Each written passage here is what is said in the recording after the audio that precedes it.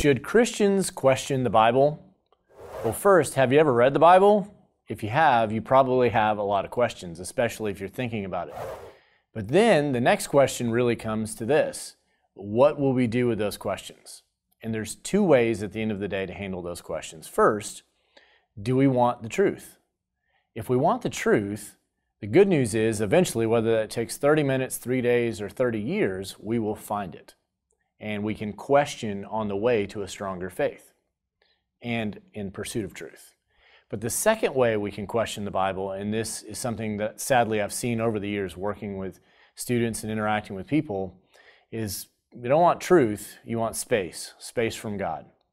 And here's the thing: you can always find one more Bible question to stick in there between you and God. So if you want space, God will give it to you. But if you want truth, you'll find it in the end. So my encouragement: read the Bible, ask good questions, and find the truth.